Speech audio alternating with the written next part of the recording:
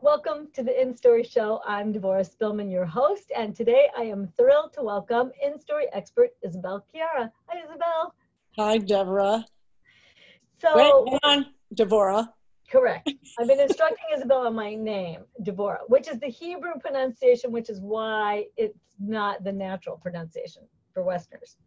So, Isabel is what she calls a life actualizer. She's a healer and an accountability coach. And today we're really going to dive into how do you go from a no to a yes? Like, how do you get past obstacles and get to that place where no obstacle ever stops you?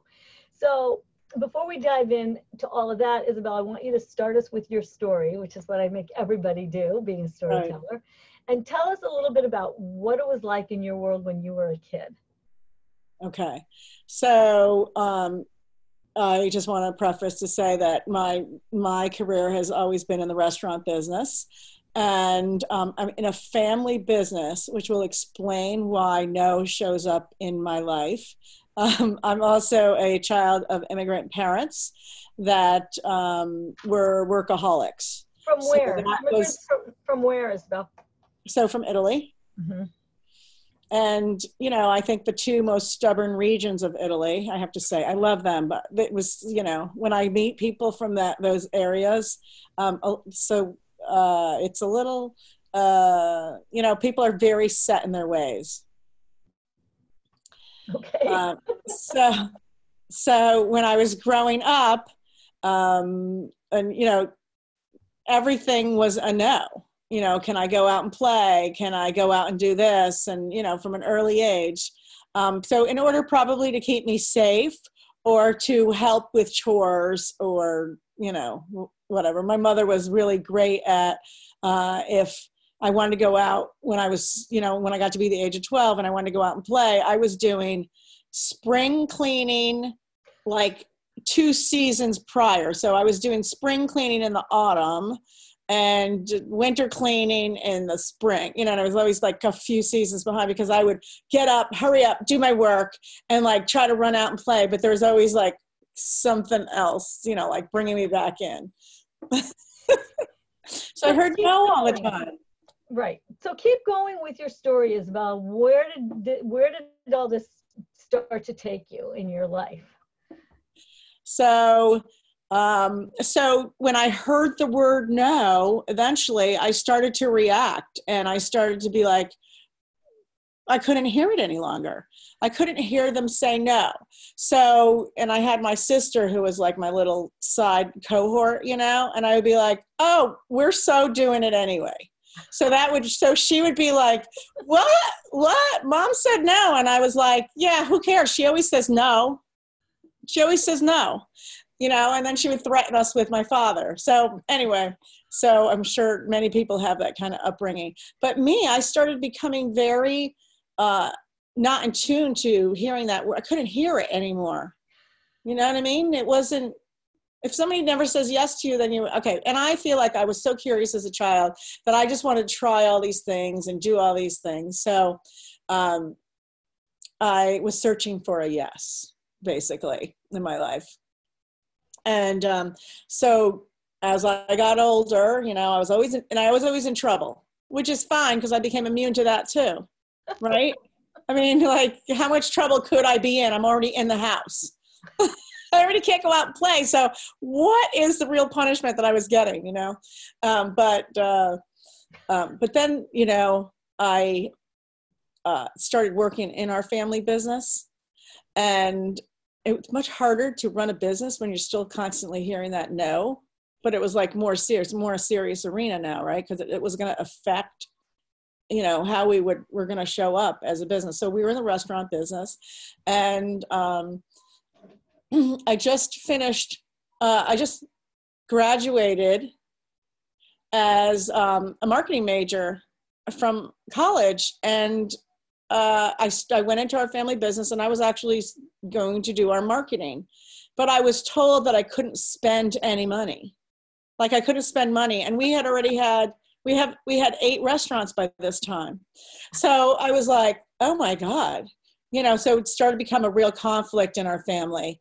And I just was like, how am I going to do, like, how am I going to advertise us and, look, like a professional company without even, we can't spend a dime. So that for me was another, oh, really?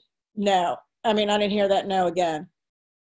So that was those were constantly, and I gave you there was a symbol, like if you ever saw John Travolta in Phenomenon, right? Every time someone said no to me, I was like that person that would come out of her, what now? Oh, I'm going to figure it out. No matter what it takes, I'm going to figure out what it is that, how we're going to do it. So I started talking to purveyors, as I got to know people around our company. I started talking to some of our purveyors, and they had a lot of marketing dollars.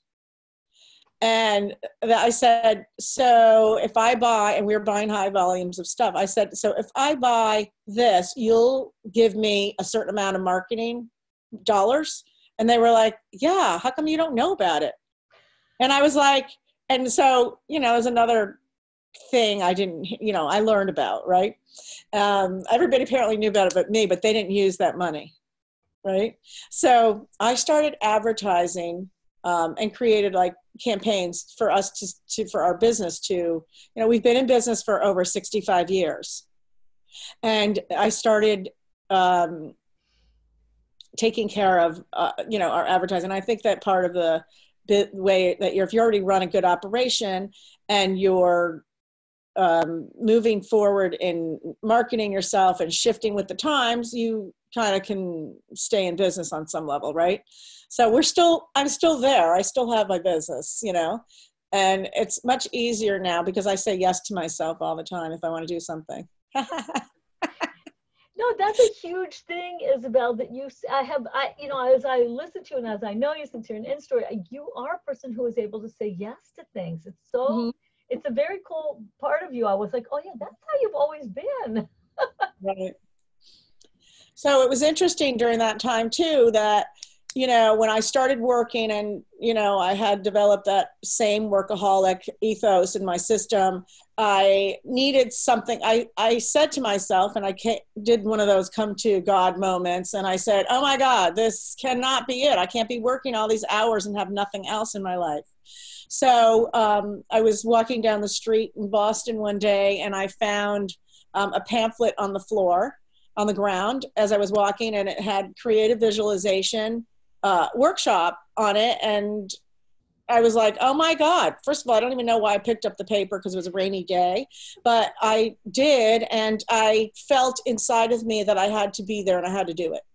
Right. So for those of you who don't know, Shakti Gawan, one of the most powerful books she ever wrote, and her process is called creative visualization. And I feel like that's part of how I lived my life. I would use her process to shift things and to change things in my business, in my life, using that process, which became like just secondhand nature to me.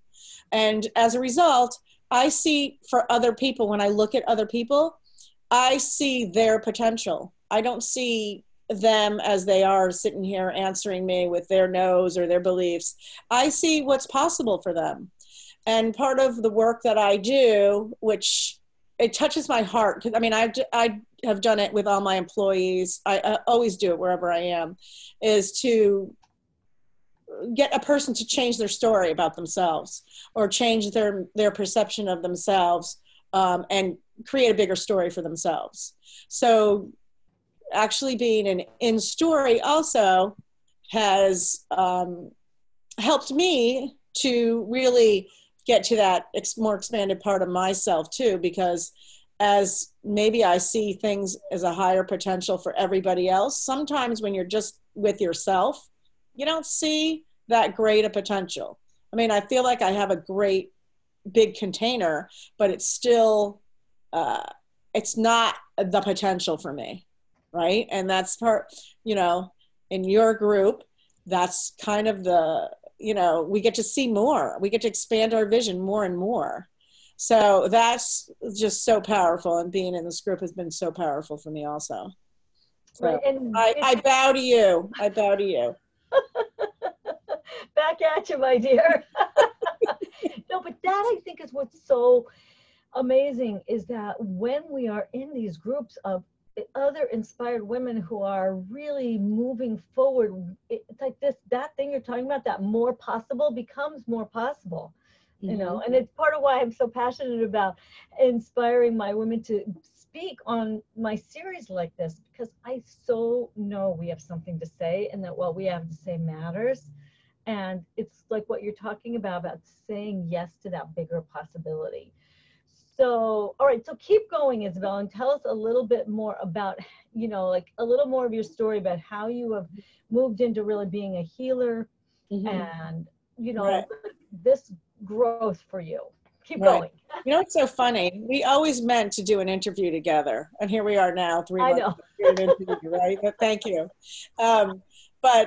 So I couldn't live that life of just working all day long, because, you know, my spirit was not, it was fun, but your spirit's not complete.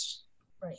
So after I found that pamphlet and I went to that class with Shakti Gwen on creative visualization, I proceeded to, and I say, like, the universe opened up and inspired me and brought me to different areas. So I embarked on this spiritual quest and started traveling. You know, there were to Nepal. I was in Peru. I was finding classes in my backyard, like two minutes away from my house, on, you know, psychic development and anything that was more empowerment, but more about you, and about, it felt more like a spiritual kind of process for me.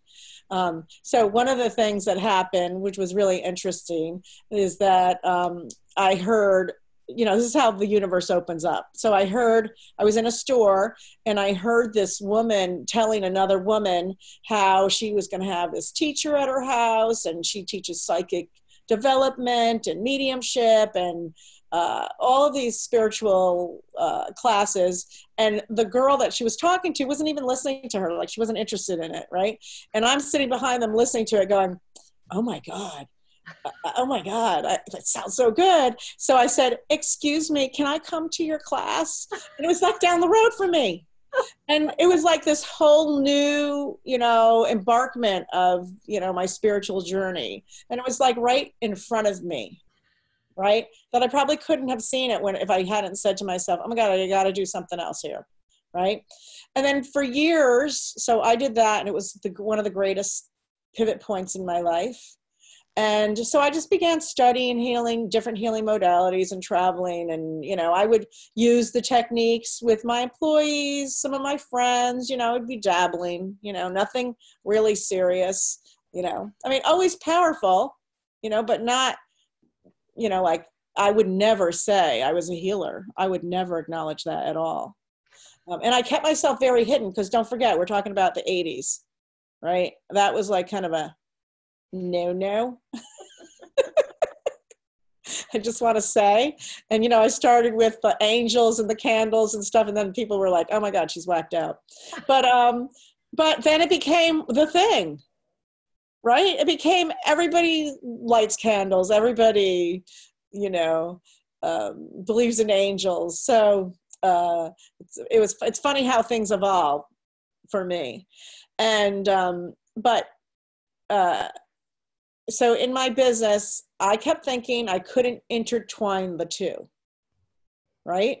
And I learned, you know, like after about 10 years of studying all this stuff, I learned to integrate a lot of techniques and modalities within my business for me, including sales, bringing customers through the door, creating beautiful days, you know, that things worked out. Because, you know, you're in the restaurant business, there's so many problems every day. So I would create days, and, you know, we had 8 restaurants. So I was like creating energetically, like, great days, great management, great everything. Employees walking through the door. We were in the midst of not having help at that time too. So I started working in that arena, as, you know, and I started bringing healing into my business. I had never said anything to anybody. Of course I didn't. But anyway, and it wasn't that long ago, I'm still at this point, you know, like 5 or 6 years ago, trying to figure out what am I going to be when I grow up. And I got to this point, you know, where I was talking to this healer, a friend of mine, and I was like, I just still don't know what I'm going to do. Meanwhile, I'd been doing it, right? I had been doing it. And so she gave me a big no. She said to me, she goes, well, you were a healer in some of your other lifetimes, actually most of them, but this lifetime you are not going to be one. And my whole, you know, I got that no from her, and my whole stomach like went, what? How dare you tell me what I'm not going to be in this lifetime and everything? And she goes, now you know what you want to be, because your guides, your spirit told me to say that to you so you would know exactly what you were going to be and you were going to do in this lifetime. And then like everything changed for me, right? Do you see that was a setup? Totally. I love it. Changed because I had to own it, because I was so pissed off that I wasn't going to be, that I owned that part of me. It's so funny. I love that. Well, that's because that was like your nature. You, in order for you to go full out to something, you had to be fighting a no. It's so funny. So, but now that's like this like genius skill of yours. Talk a little bit about what it's like when you have a client who says, no, I can't do that. You know, I do that technique too. I do that to people too. I say, all right, yeah, you're not going to like the thing that they're battling. They're like, most people are in a lot of the things that they want to be, right?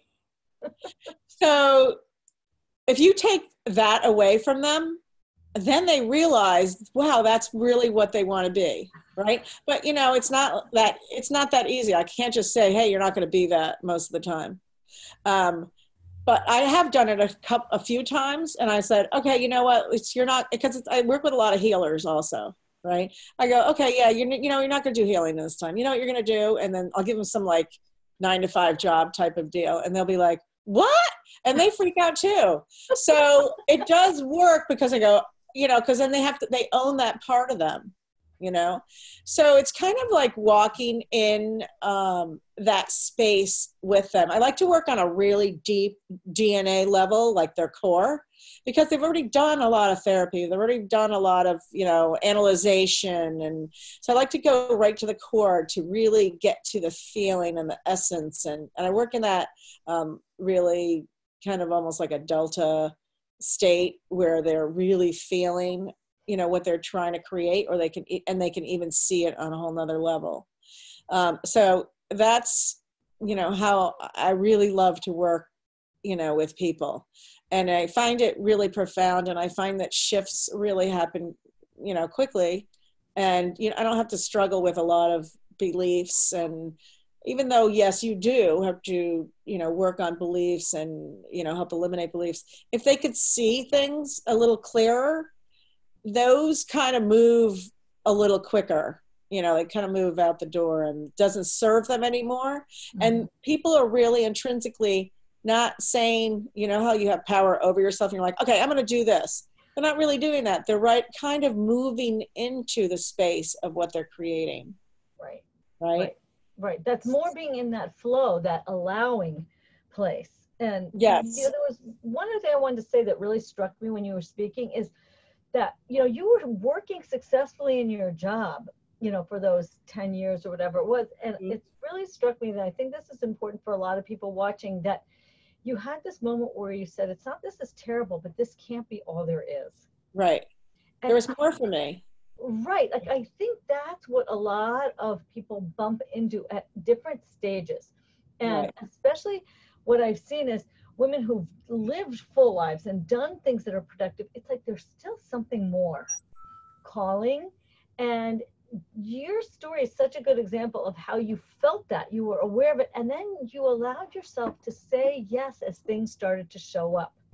And that is something I really want people to take away from this interview with you, is when things to show up, noticing if you're constantly resisting it and saying no, no, no to it. Because that ability to shift to saying yes, I think is super powerful. And I think that's part of what you're doing, is you're helping people rewrite themselves into a new yes. Well, don't forget, I was in that, like, I'm looking for signs from the universe. So to me, anything that showed up was, oh my God, it's here for me.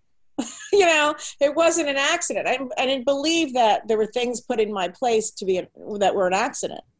Right, but a lot of people were never taught to think that way or to trust that. Right. It's part of these interviews and all the stories and all of us supporting each other is to give us a new level of trust of that way of knowing. Because often the thing that gets shown up to you is somebody else's no.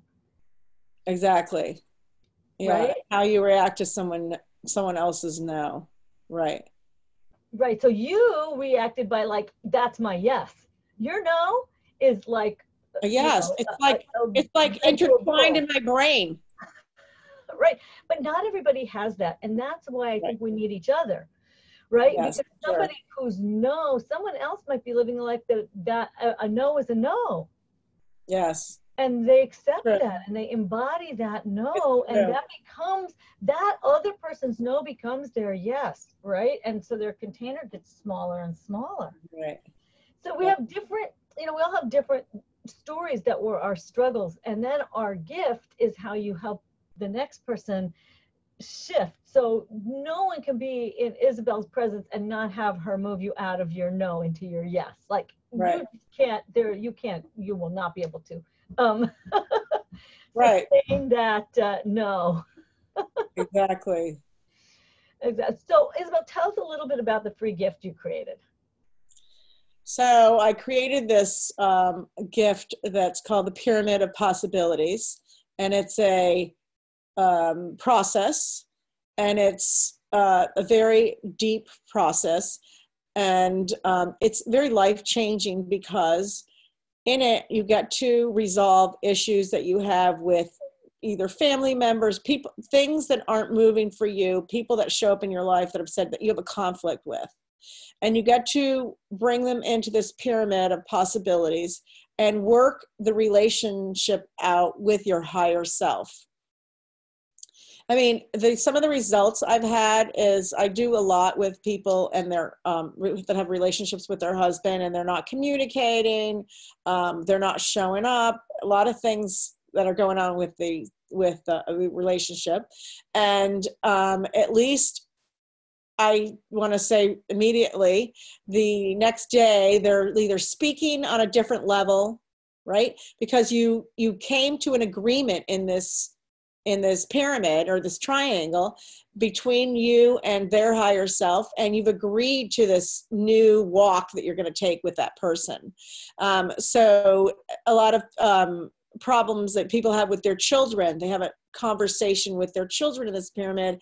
And I know it sounds really simple and it sounds really, but you're really communicating on a whole nother level with them, because when you're in a relationship and it's just not working out, you're not hearing the other person because you're standing there in kind of your righteousness on some level.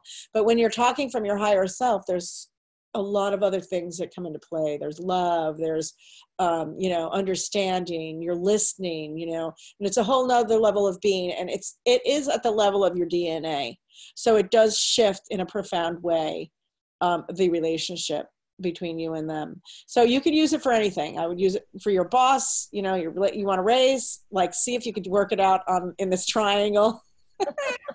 Or anything else that you're trying to create. Also, before you walk into situations, this is a great technique to kind of integrate yourself with the room. You know what I mean? Like, you're going to walk into a big meeting. You can have a meeting before the meeting in this triangle of everybody in the room and set your agenda already. And it's so powerful how the meeting will work, will kind of play out. Yeah. Because if you have a conflict walking into a meeting, that's really kind of what's going to play out.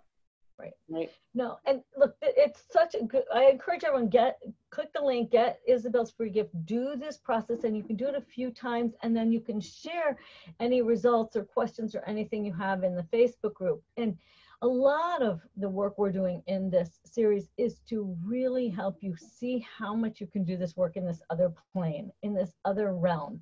And everyone here is giving you access to that in different ways, because it's available to us now. And it's so powerful. You know, I've done this process with Isabel, and it really shifted how I felt and the flow that I could feel. So it really is great. So get that process from her, and be kind of brave to dive in. So Isabel, as we're coming kind of towards the end, maybe can you share a few last words of inspiration? So, yeah, so if anyone's stuck in their life, you know, I would highly recommend just going into the imagination, which is something that you speak about quite a bit, and really open up your imagination to what's possible. And if you have words that you're saying or beliefs that you're talking about that aren't going to promote that inside of you or not going to support that, then really actually figure out what they are and find someone to work with that it's going to help you like dispel all those beliefs you have. I would love to take people through that process, and just, you know, it hurts me to see someone living a smaller life than what's available to them. It kind of makes me feel sad. So, you know, contact me, contact Devorah, and let somebody know that you're struggling or that you're not living your full out life.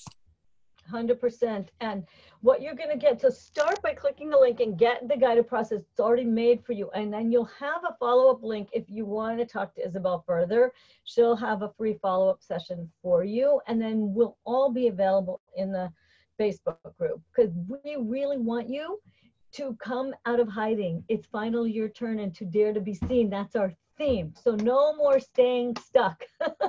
It's time to come out of hiding. So Isabel, thank you so much. Thank you.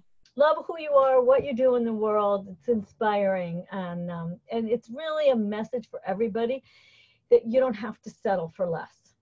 Really, right. You can say yes to whatever it is that's calling you forward. Right, and so, that's the work you also do in the work, and it's so amazing, and you touch so many people's hearts. It's very meaningful that when we do this, and there is an opening in the world right now, like you were saying, like it's just more acceptable. It's more, or there's more of an opening. So thank you. Thank you. As I say in farewell from all my shows is, remember to go out in the world and share your story, live your purpose, and be a blessing. Bye, folks. Bye.